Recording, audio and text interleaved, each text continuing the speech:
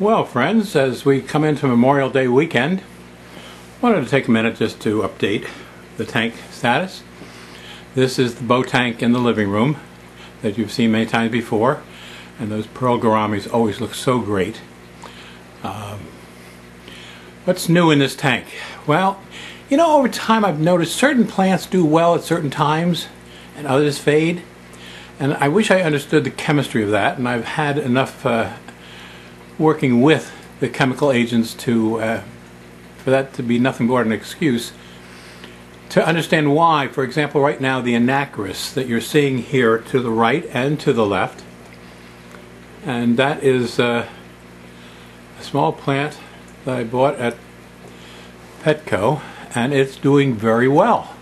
Green, growing long stems, thriving. On the other side is some of the same, but that just came out of the office tank. It was kind of scraggly, but it seems to be reacting well to its new home here. And so what is it that makes that work? And then that beautiful center plant that we've been talking about is down to only like 2 or 3 leaves. That one right there. The algae has overtaken some of the leaves, and I've pinched them off as they've died.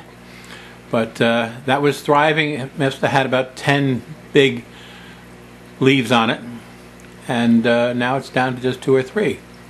Now the other thing that I'm very pleased with is the color in the hygrophila that you see here. You see the reddish on the ends of the stems, and that's doing very well. The stems of the plant that have been in there a while have a lot of algae on the stem itself, but the leaves seem to be still hanging in there and adding some real different color in that reddish ends that you see there. And so I'm very pleased with that, and that seems to be thriving too despite the algae. And I've been working hard at the algae. Okay, I've actually, the tank looked real scrungy back just a week or so ago, and what it was some of the gravel had the algae growing on the individual pebbles. And so for the past week, every other night or so, I've gotten my hands in the tank and actually taken out one piece of gravel at a time. And so right now it looks pretty clean, and it's making the whole tank look pretty good. The other thing that I did, and I think I may have mentioned that in the last update, and that was I turned this light off in the afternoon now from noon until 5. I used to turn it off for 2 hours. Now I'm turning off for 5 hours. So it comes on around 7:30 in the morning, goes off at noontime, comes back on around 5, and then goes off about 9:30 or 10. And that seems to be helping, not seeing the growth of the algae. And I've slowly taken some of the fixtures in here out one at a time and really worked on it to get the algae off. It's amazing the adhesion property of that algae. I mean, you really, really, really have to work hard to get it off. And as you can see back here, that one piece past the plants, the algae is not thriving for a change, and that's good. And so I need to take that piece out and maybe get it as white as the one over here, which I had out last week and cleaned off. And you see, that was, you could not see the white in that piece last week. And it probably took me maybe 20 minutes to really scrub and scrub and scrub with wire brushes to get that off. So right now this tank is looking pretty good. I've added some recent additions of platies, add some color to it. We just lost one of the big angels just the other day, but the rest of them continue to thrive. He wasn't doing well for a couple days, so it wasn't a surprise. And my pride and joy are the pearl gouramis here.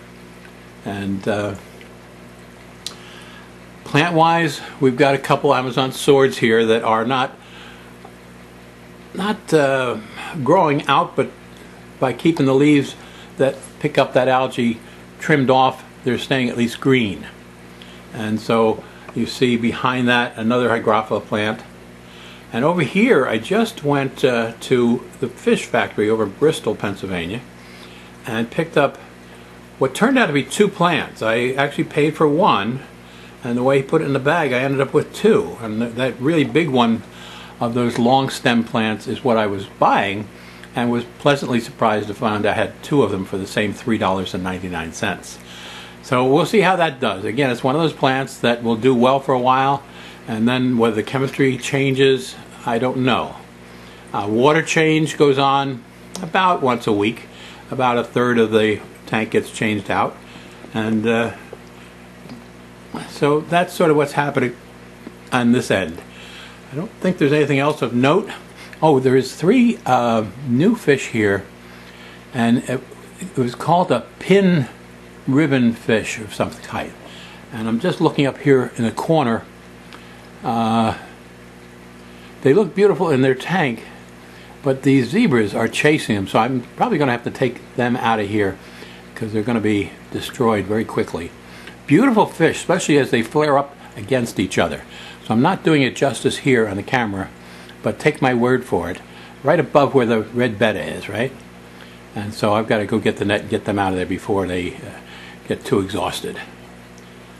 Alright, so that's the bow tank here in the living room, my fish room, and give you some sense for what's going on there. We're going to move over to the corner tank, but first let me go get those fish out of there so we can give them a rest. Okay, we're back over in the corner tank, that one that is pie-shaped. And this tank has not had the same problem with algae. Now this is LED lighting, but you remember I did switch to LED lighting on the bow tank. So maybe that's helping too. But that bow tank is clear as a bell. This is too, but it's got a slight yellowish tinge to it to the eye. I'm not sure what it's going to look like here. And my school of neons that you see in the center started diminishing a little bit, down into about 13 I could count one time. So I just added 10 more to it at a good price. They were $2.49 a piece, or 10 for $17.99. So for $1.80 a piece, that was reasonable. I was tempted to actually get cardinals because they weren't that much more. But I said, oh no, let's stay with what we've got here. And what else can I tell you here? I've just added 4 young pearl gouramis. Since the pearl gouramis seem to do so well, I try to go with what works. And so you can see up top there one of the pearl gouramis, and where there's one, there's usually more than one. But they've just been introduced into the tank about an hour ago, so still kind of skittish, but you can see up there toward the top. And they're much smaller, of course, than the ones in the bow tank, but hopefully they'll thrive. That's where the that 1 or 2 that I moved over from here, they were doing very well, and I did lose one of those. One disappointment over here, remember we were watching the baby plants from the sword plant, and you can see it on that stem bowing over to the left, actually arching over to the right. They've stopped growing, and they don't have roots on them that I can plant at this point, and so I'm letting them stay up close to the light, figuring that'll help them grow, but not developing the way I thought they would. I hoped I'd have, like 10 more Amazon sword plants. Yeah, lots of rock, huh? And the gravel in this tank doesn't get gummed up with the algae. It does pretty good.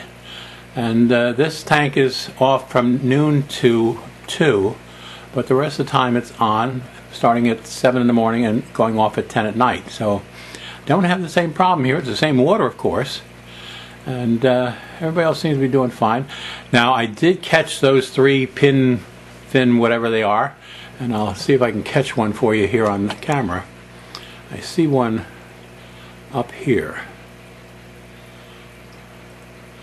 There you go. And they don't look like much right here, but when they were challenging each other, they've got like long black fins and a yellow fin at the top that flares up. And so there's 3 of them in here. I was quite surprised that I was able to finally catch the 3 of them, because they figured out where in that tank it was a good place to hide, and they were under the lip of the filter, and my big net, without taking everything off the top of the tank, was having a real challenge at getting to them. But I stuck with it and outsmarted them, and so they're here. So let's see what, get some idea of what they are. I don't think I've seen these before, but they look beautiful. You can see that colorful top and bottom long fin, and so I got 3 of them, figured they would challenge each other and show off why I was attracted to them in the first place. Nothing much new in this tank plant-wise. I haven't put any new plants in here recently, so it still looks like a pretty lush garden. Anacris does not do real well in this tank, okay?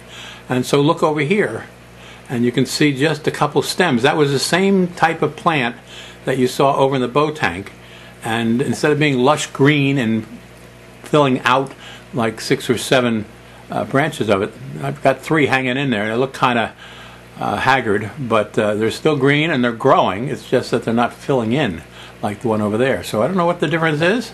Same water, same change, about 1/3 every week, and just love especially the school of neons hidden in the plants in this particular tank.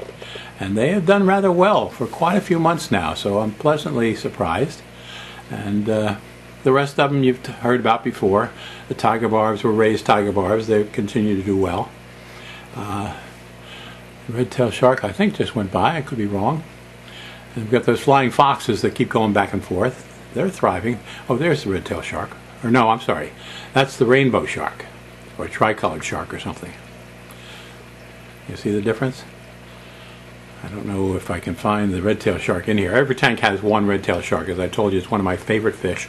And so when I can find it at a reasonable price, and today I saw it for $3.99 for a decent-sized one, surprisingly enough.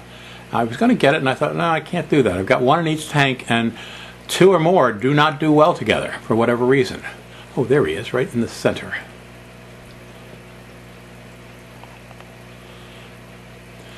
Does a good job on the algae, or at least he's always foraging in the plants.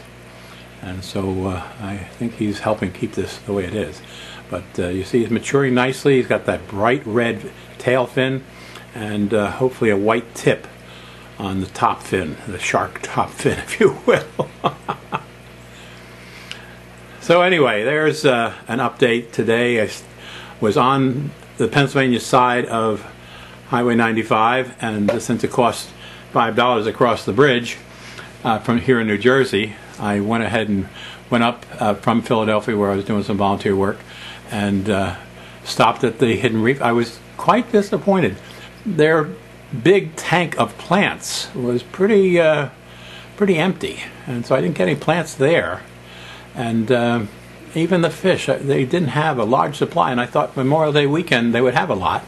Not the case. And then lo and behold, I stopped at the fish factory, which is a very small place just down the road. You have to pass it on my way back, so I always stop in. And it's one of those things, hit and miss. You may find an opportunity, and I take advantage of the opportunity. And so that's where I got the neons today. They wanted $2.99 for them up at the Hidden Reef. And there's that fin, whatever they were calling it. I don't really know what it's called. But like I said, when they're together, they really do come out nice when they flare those fins at each other. So we'll see what happens. But at least they're not being chased by the zebras in this tank. So that's a good thing. And so I rescued them into something which may be a more peaceful environment. So it's green. Fish are doing well. Lost a couple platies recently, but not a big deal. And I've added some color. PetSmart has gone back to having sales on their fish instead of buy 2 get 1 free, which typically wasn't a very good deal. But more recently, the platies go from $2.49 or $2.99 to $1.24. And $1.24, I'll buy 10 of them. And so I've added quite a bit of color to both tanks, as you have seen. And they do rather well. A couple of those platies ended up in the office tank. Nothing much new back there, so I don't think I'll take you back there today. And harvested a couple plants out of there for the tanks out here. And that's always nice not to have to buy the plants. There's that flying fox, one of three. Nice looking fish, and they stay very active. And again, they're always foraging on the plants too, so maybe they're helping me keep the algae down in this particular tank. Not sure. Not sure. Hope the new 10 neons will integrate with the school. There's the flying fox. And you see some of the yellow bodies. I'm disappointed. I've got one rainbow fish that came from Ray, and I haven't found any worth buying in the stores to give him some company. So he's doing well by himself, but I sure feel like he's lonely. You know what I mean? And then up top we still have in every tank at least one betta. And the Hidden Reef continues to be my favorite place to get these because they're very good looking fish and they sell for $2.99. They do have more expensive ones, of course, but they tend to be very attractive for a very good price.